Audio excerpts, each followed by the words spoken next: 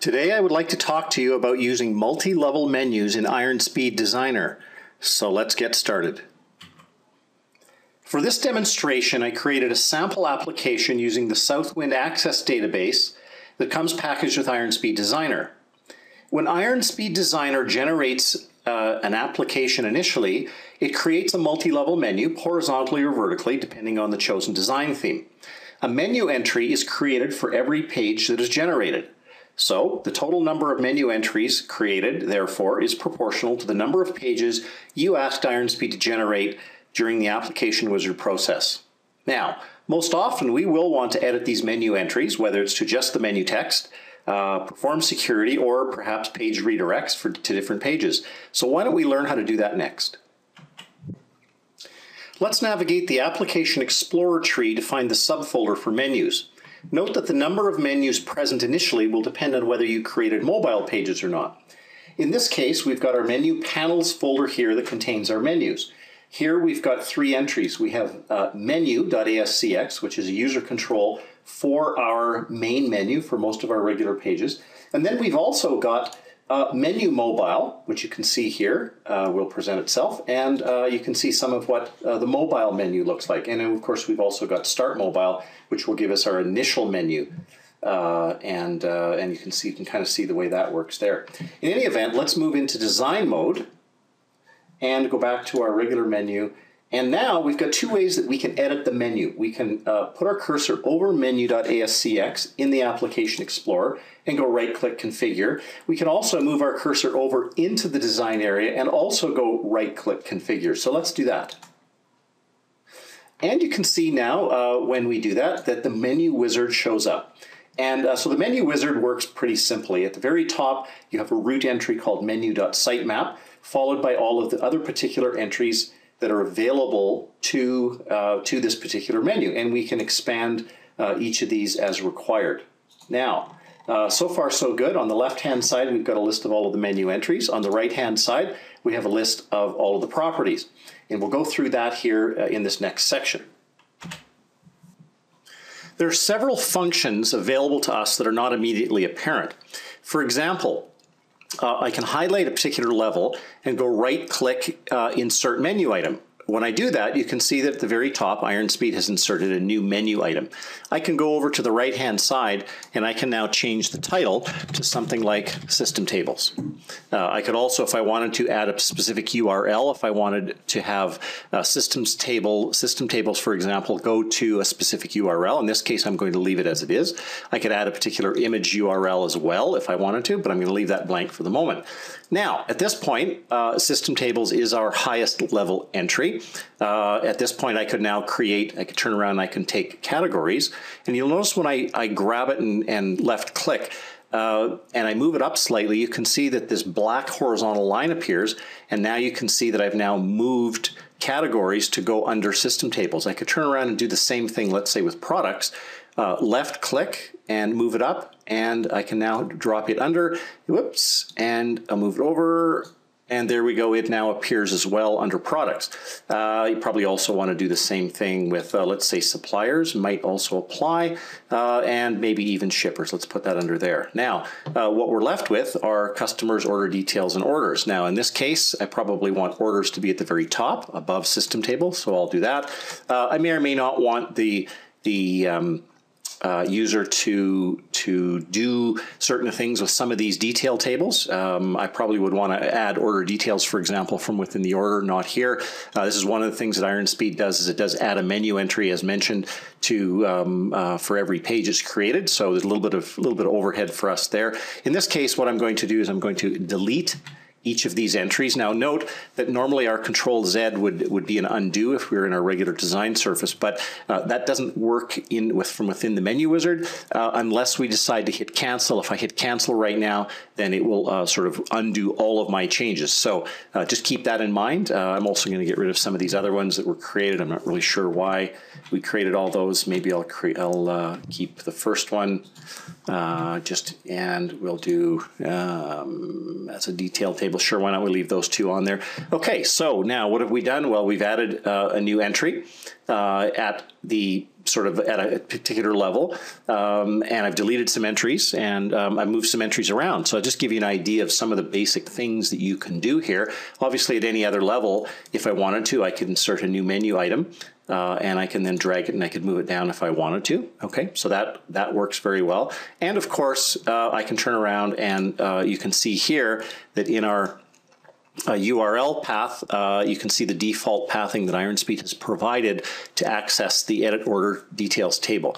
At this point, I could also add an image URL as mentioned, and in this case, I could then pick, I don't know what we've got for graphics here.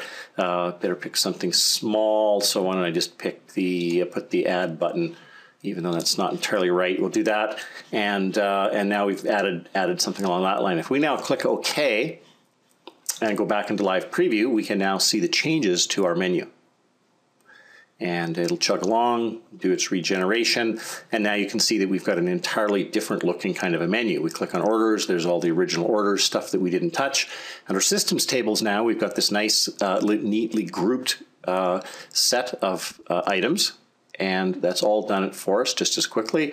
There's customers and there's our order details. And in fact, even here you can see the plus sign, which normally means add, of course, beside our edit order details. And I can always click on that. And of course, because I'm just operating within, oh no, there it is, it did work. Okay, it did take me to the edit order details table, just a little bit slow there. All right. Okay, I want to go back and have a quick look at our mobile menu. And in fact, when it first presents itself, you'll note that the only entry is showing shippers for some reason. This is apparently a design time decision by IronSpeed. However, if I go in and click configure, you can see that I've only got one menu here, and they may very well want to, the original intent was just simply to show fewer items. At this point, however, I can still insert new menu items, and I can still do all of the things that I used to be able to do in terms of single menus. Of course, you'll note that it won't let me create submenus in here because this is sort of not the nature of mobile phones. But now if we just leave that as an example and we go into live preview, we can see that in fact our menu will change, and we will have a straightforward menu. And you can see there we've now got what we got, and go back to the menu. And there's our menu pages. And of course, our new menu items, we didn't add any URLs to it. We just had one for the shippers. So there is that, and that's sort of one of the secrets to what's going on with the mobile pages. All right, let's move on and learn how to create a new menu next. Okay, the first easy way to create a menu is to use the IronSpeed function for creating a duplicate. If I scroll back up to my menus, and I got to jump back into design mode to do it, then I can select a particular existing menu and I can go right-click, create a duplicate. And so when I do this and I select this function, IronSpeed will, in fact, make a complete copy of this menu. And of course, it likes to call it copy of menu, which is not entirely realistic. So I'm going to change this to system tables menu so it fits my use this time. I'm going to click OK. Note that when I do this, IronSpeed is automatically going to come up and let us know that we're renaming a menu, and that this in fact may cause us problems if this menu is used in other places. In fact, it isn't used anywhere else because it's a brand new menu, but if it was, then it'd definitely be something we'd have to deal with. And a little later on in this video, I will show you how we're going to deal with that. So, okay, I'll click OK. IronSpeed will go ahead and finish the process, and now it's renamed. Okay, so what have we done? Well, we've in fact used the right-click, create a copy, create a duplicate, and that's worked. Now, note over here on my toolbox, you can see now that my new menu does show up. And so in fact, I can go over to, let's say, the Add Orders page, and I can now drag and drop my new menu, and I can, do stuff with it as I want to. Click into Live Preview, and I should now be able to see exactly my new menu, and I can see it the way it is. Now, I actually didn't make any changes to this menu, which I probably should go back and do for completeness, but you will at least be able to see the process of going from creating the menu to actually using it, in this particular case, via the right-click menu option to create a duplicate, which is pretty fast. So what that does is allows me to do a certain amount of work on a particular menu and then reuse that menu again in a slightly different context. So in fact, if I move down now, you can see here that I've got this. Now that actually doesn't look very good, so I'm going to go back. I'm going to come over here and click on System Tables, go right-click Configure, and I'm going to get rid of some of these other things that I've got in here, which I don't want. And in fact, I really don't need the System Tables menu entry anymore because we've already named our menu as such. And so in fact, now all I've really done is made some changes to it. I don't have to go back and make any changes to the page whatsoever. I'm going to click Live Preview, and we should then see our changes. So this again really shows you how easy it is to create a menu sort of on the fly, if you will, make some changes to it, go back and see it. And in fact, now you can see here that we've got this menu. Is this exactly the way we'd probably want it in a real-life situation? Perhaps not, but it's a good case to show you where multi-level menus can be used and can be used very effectively. Okay, so let's move on and let's learn the next way that we can create a multi-level menu. Okay, second way to create a multi-level menu is through the use of the toolbox, but in a little bit different way than we just did previously. Now, so what I'm going to do is go in and I'm just going to leave this menu here for a moment. I'm going to go down a notch. And you'll notice over on the right-hand side in the toolbox, under the headers, footers, and menus area, I could have a choice of either using creating a new menu, which is what we're going to do now. And of course, in our last little example, we showed you how to drag and drop a systems table menu. But I'm going to drag the vertical multi-level menu over. In fact, why not put it, we'll put it right below for the moment. And I'm going to let IronSpeed do its work. And you notice now that what IronSpeed has done is it has named the menu Menu 1, and it's named it Menu 1 because there's already an object named Menu on this page.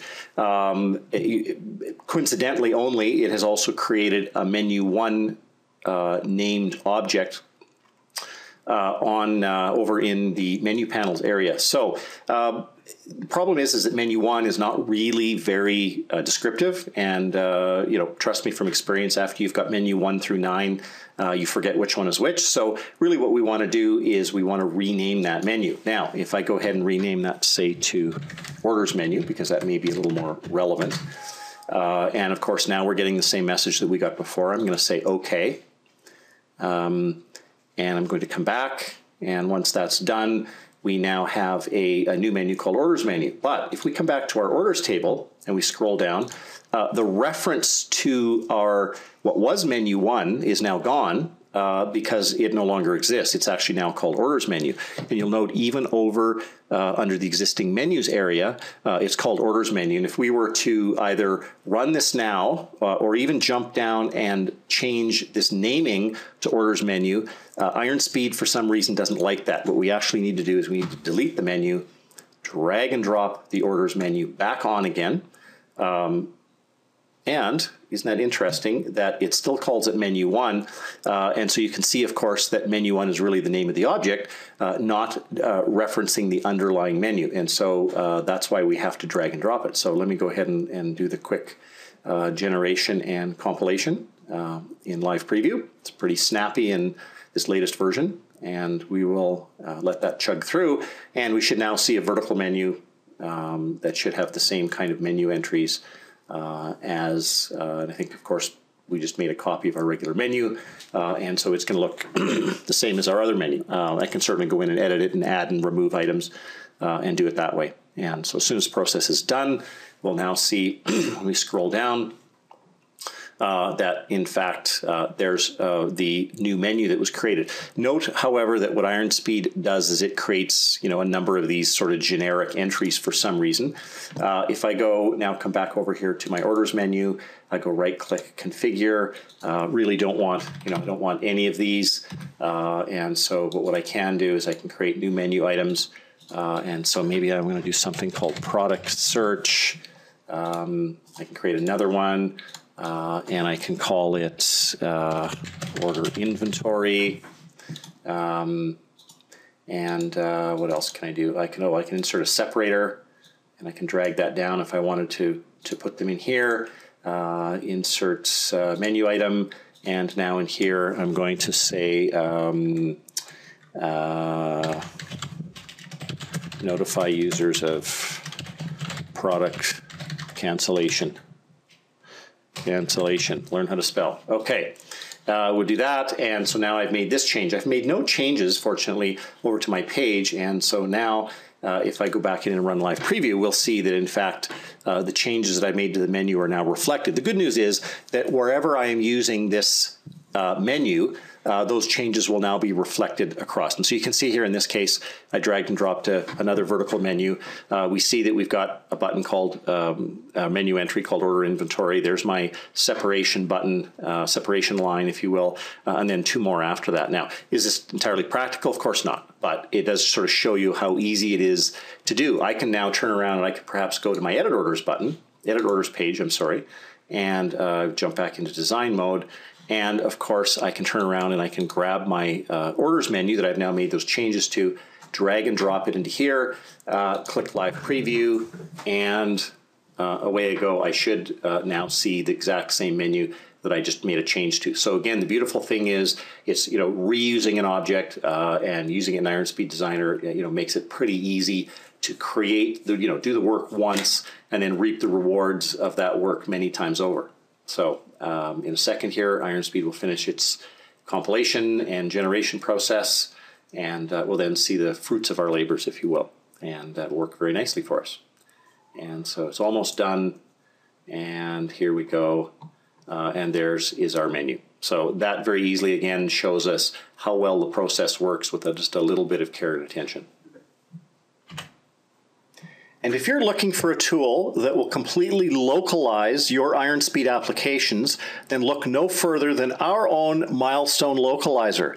You can visit ironspeedmvp.com for more information. On that note, I'd like to thank you for watching this video today. On behalf of myself, Milestone Software, and IronSpeed Designer, I'd like to thank you and hope you have a great day.